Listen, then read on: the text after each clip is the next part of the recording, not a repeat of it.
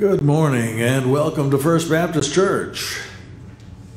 Let's hear the word of the Lord. I will praise you as long as I live, and in your name I will lift up my hands. I will be fully satisfied as with the richest of foods. With singing lips my mouth will praise you. On my bed I remember you. I think of you through the watches of the night. If you would, let's stand together and sing, Come, Now is the Time to Worship.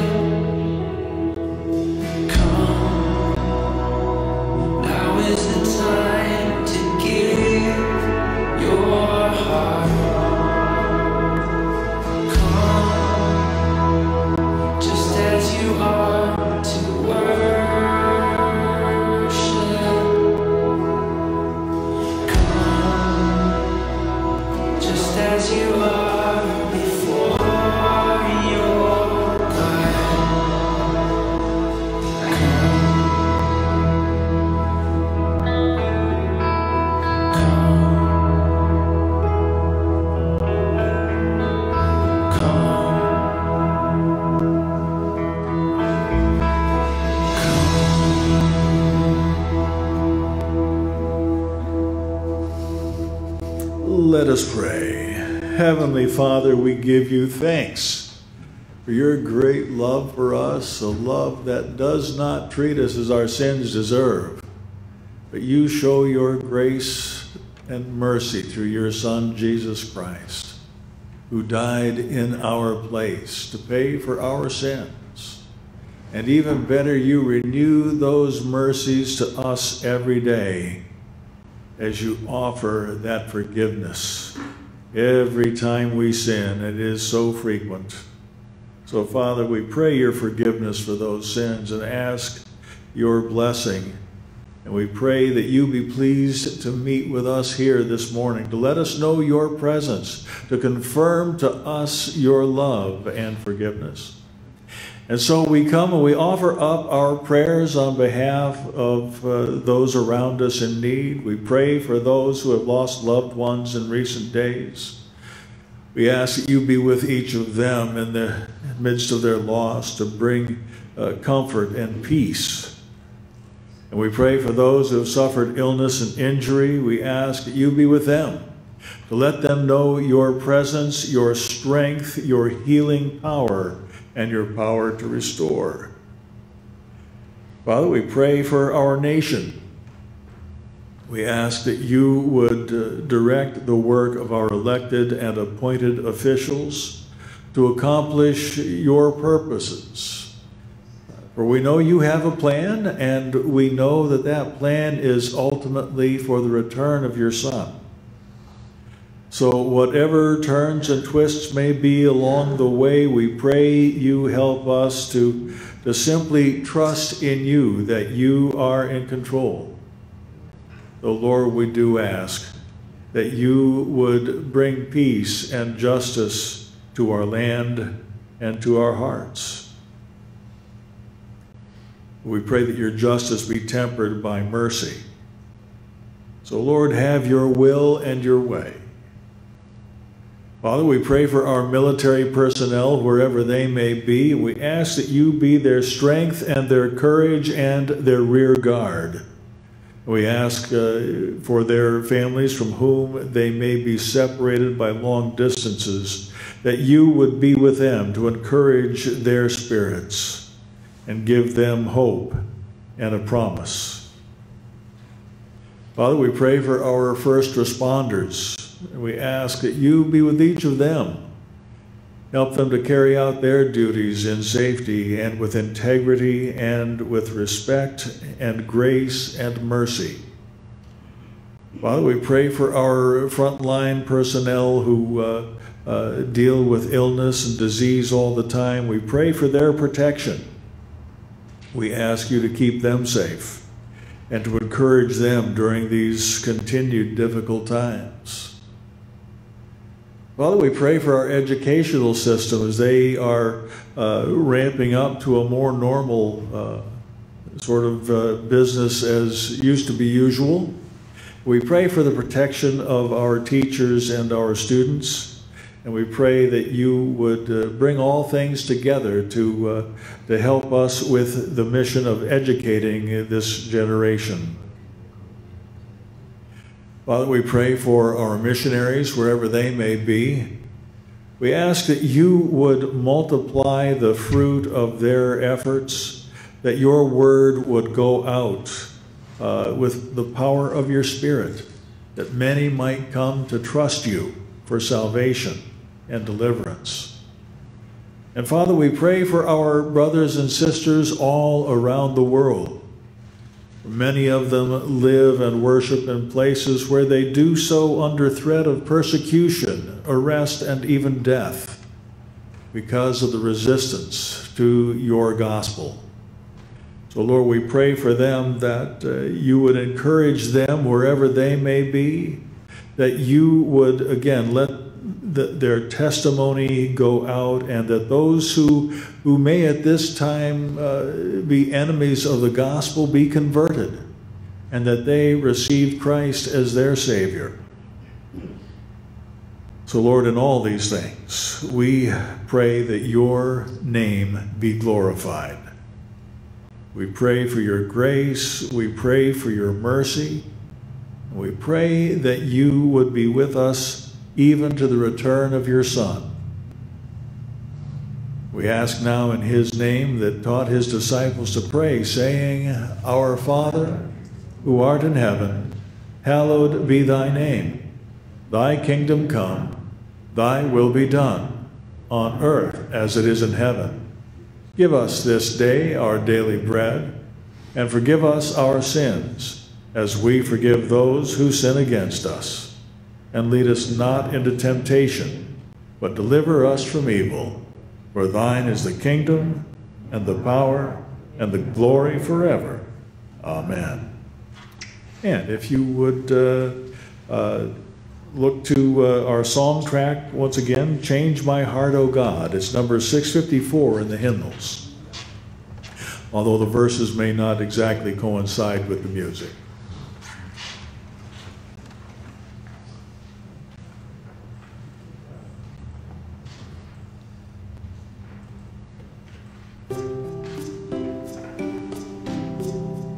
My heart, O God, make it ever true. Change my heart, O God,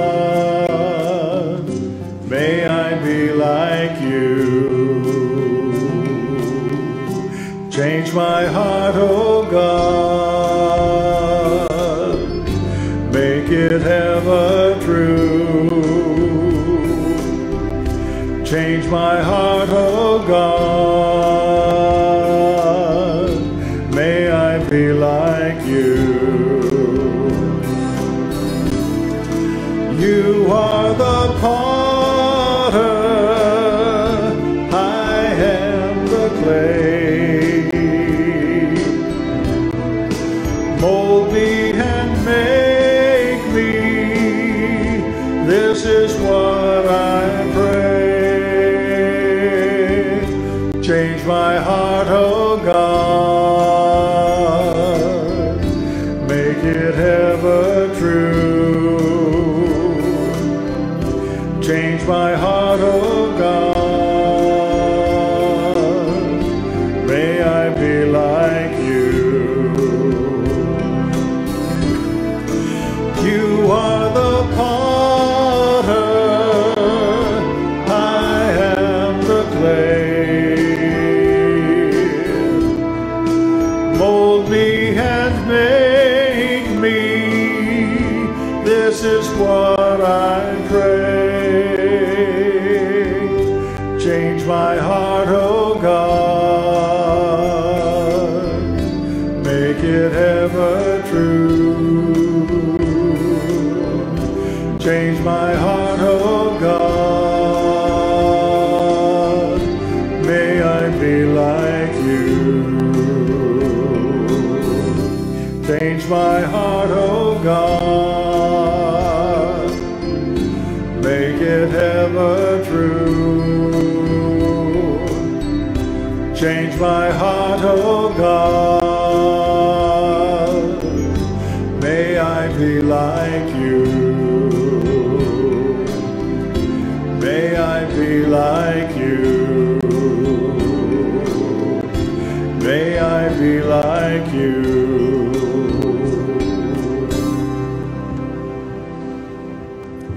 And you may have a seat.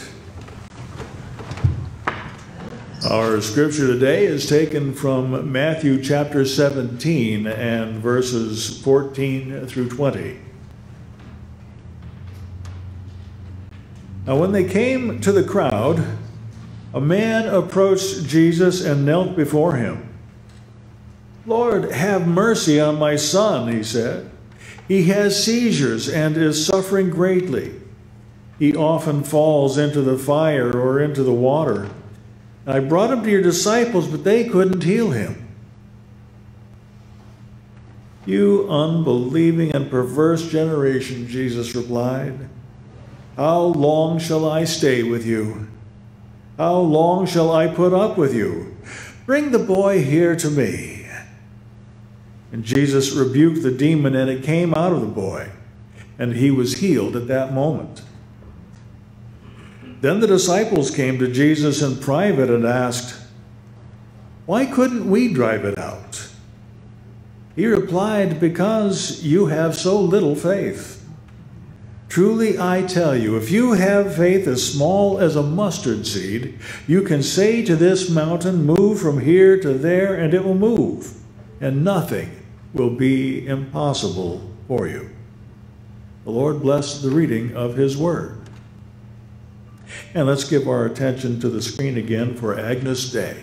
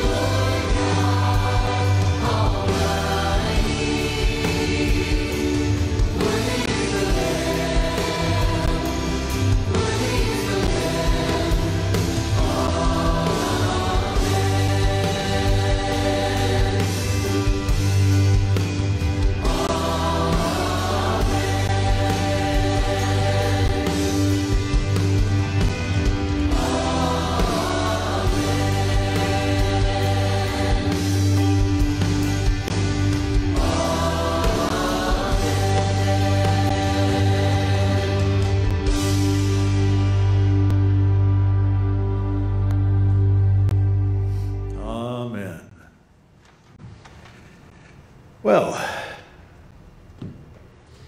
little faith. If you have faith as small as a mustard seed, Jesus said, you could tell this mountain, go from here to there, and it would go. So just exactly what is it that makes all things possible for us with God? Now here we see a man who approached God to heal his son's seizures because the disciples were unable to do so. And Jesus kind of forthwith rebuked the demon and the child was healed. And later Jesus tells them you couldn't cast it out because they couldn't cast it out because of their unbelief. Or in other words, their lack of faith. He said, if you have faith as a mustard seed, you will say to this mountain, move from here to there, and it'll move. Notice how Jesus said, if you have faith, that all things are possible. So, just exactly what is it we're to have faith in? In what do we believe? Well, I think it's very simple. We put our faith in Christ. We have to have our faith in God, who is able to do all things. It has nothing to do with faith in ourselves. It has nothing to do with the power of positive thinking. But it has everything to do with God, for whom all things are possible. Right? Yeah, I am just very perplexed at how many think the power of positive thinking is going to get them what they want. It's just not necessarily so. There is only one who can do all things, and that is the one who created all things.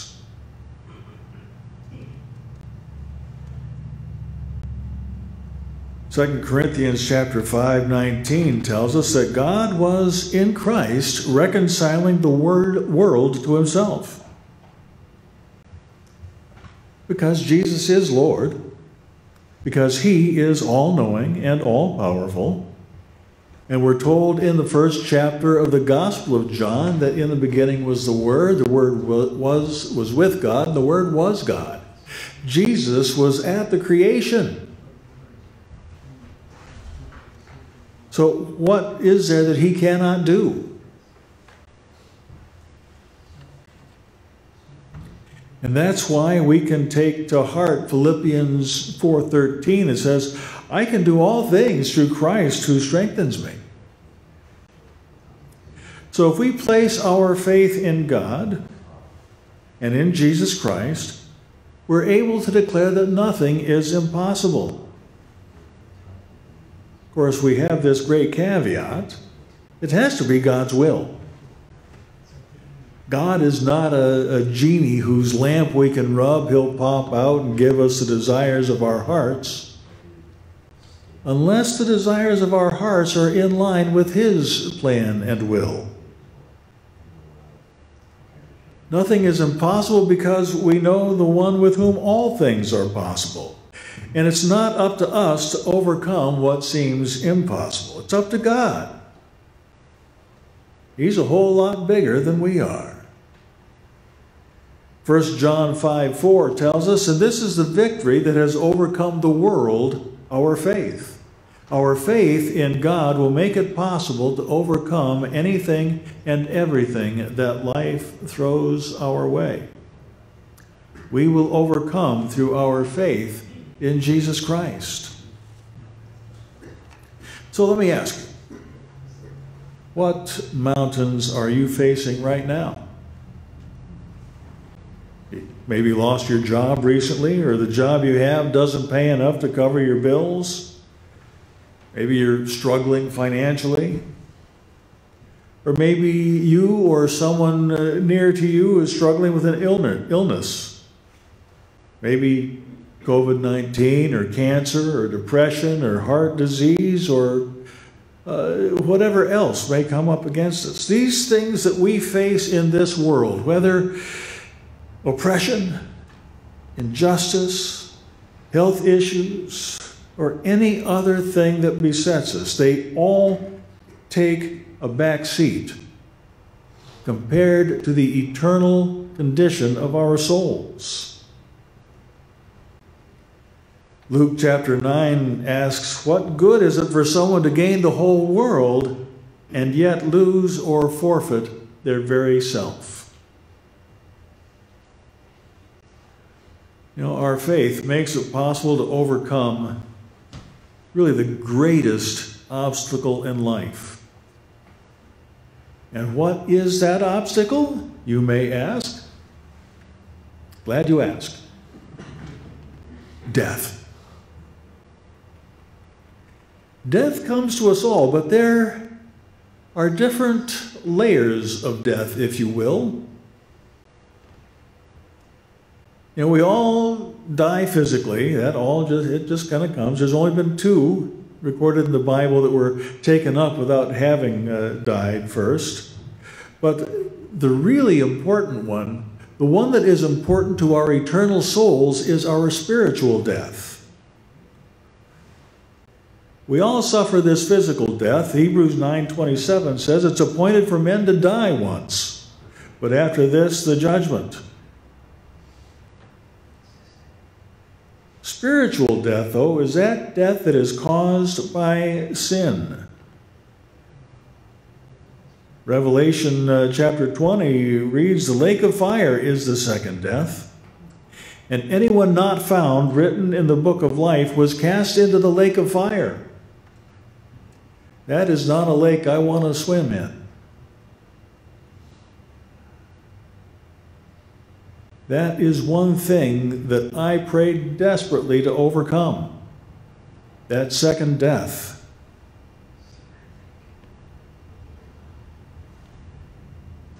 That second death is described as spending eternity in the lake of fire, the flames of hell. This is spiritual death. But God is loving and gracious and makes it possible for us to avoid that. Faith makes it possible to escape the flames of hell. In Mark chapter 10:17, a rich man asked Jesus, "Good teacher, what shall I do that I may inherit eternal life?"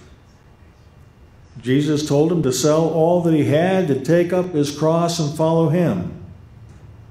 But this fellow went away sorrowfully because he had great possessions. And Jesus then looked at his disciples and said, it's easier for a camel to go through the eye of a needle than for a rich man to enter the kingdom of God. So they asked, well, who can be saved? Jesus responded, with men, it's impossible, but not with God. For with God, all things are possible. Remember, God was in Christ, reconciling the world to himself. So it is through Christ, God's one and only Son, that salvation is possible. It is our faith in him, the forgiveness of our sin, and life to these mortal bodies and for our eternal life. Everything is possible because of him. In the New Living Translation, 2 Thessalonians reads, this is all possible because of the undeserved favor of our God and Lord Jesus Christ. And in 1 Corinthians 1:30, it says, God alone made it possible for you to be in Christ Jesus. He is the one who made us acceptable to God. He made us pure and holy, and he gave himself to purchase our freedom. In Isaiah 53, we read about Jesus, that when God sees all that is accomplished by his anguish, he will be satisfied. And because of what he has experienced, my righteous servant, Jesus, will make it possible for many to be counted righteous, for he will bear their sin. In each of these verses, the scriptures describe how God has made it possible for us to be saved through Christ. See, if we put our faith in Jesus, we'll be able to look death right in the eye and say, nothing is impossible. We will be able to declare, O death, where is thy sting? O grave, where is thy victory? So now we can believe and boldly declare that nothing is impossible because the Bible tells us with God all things are possible. If you have faith, nothing will be impossible for you. And Jesus will make it possible, as Isaiah said, for many to be counted righteous, to be saved from their sins, to be saved from this spiritual death. And let me say it again, with God all things are possible. With God by faith through Jesus Christ, we are saved. The greatest miracle ever performed.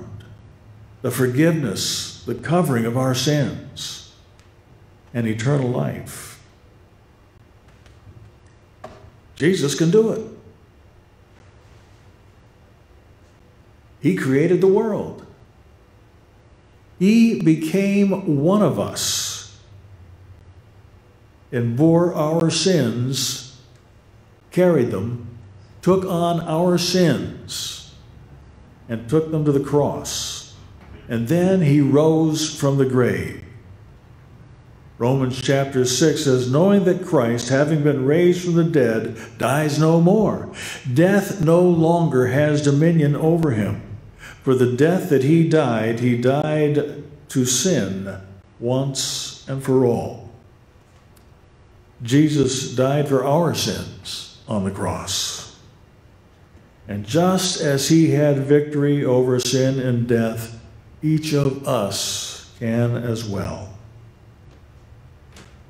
We continue in chapter 6 of Romans, just as Christ was raised from the dead by the glory of the Father, even so, we also should walk in newness of life.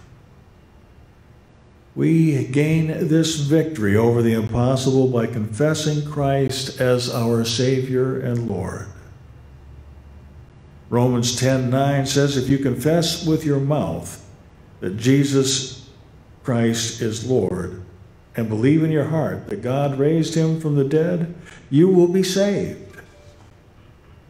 So, with God by faith through Jesus Christ, we can be forgiven our sins and receive eternal life.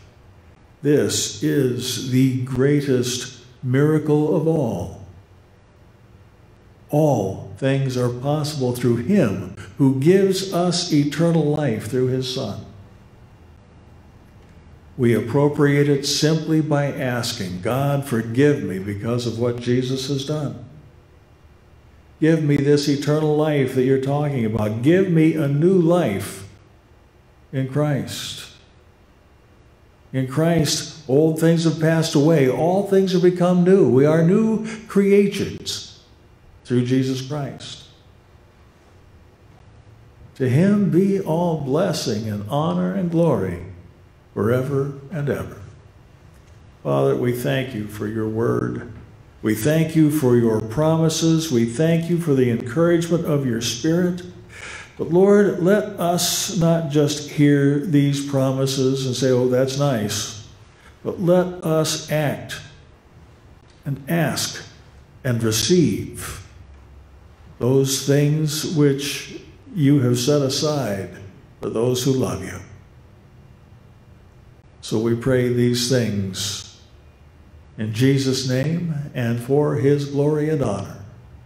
Amen.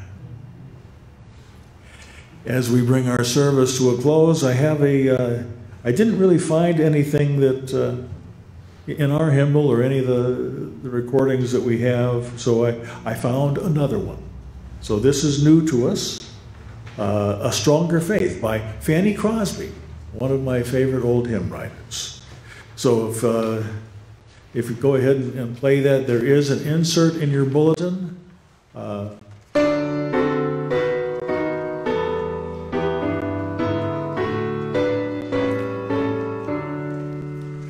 I need, O Lord, a stronger faith in this poor heart of mine, a faith to take thee at thy word and all for thee resign.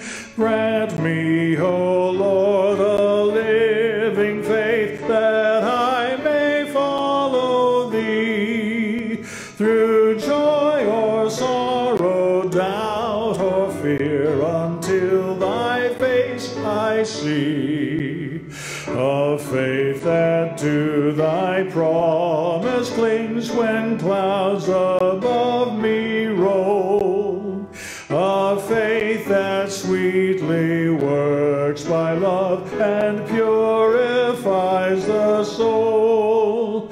Grant me, O Lord, a living faith that I may follow thee through joy or sorrow, doubt or fear, until thy face I see. A faith that soars beyond the sky and looks within the veil. A faith that till my latest hour shall never, never fail. Grant me, O Lord, a living faith that I may follow thee through joy or sorrow, doubt or fear, until thy face I see. A patient, firm, enduring faith, a Christian race to run. A faith to teach me how to say, my Lord, thy will be done. Grant me, O Lord, a living faith that I may follow thee through joy or sorrow, doubt or fear, until thy face I see. Again, thank you for joining us today, and let us close in a word of prayer. Lord, again, we thank you for this time together. We pray now that as we go, your Spirit would guide our steps and give us strength for the journey. Write your love, your will, your way on our hearts, and glorify yourself in each child called by your name. For to you belong all blessing and honor and glory forever. Amen.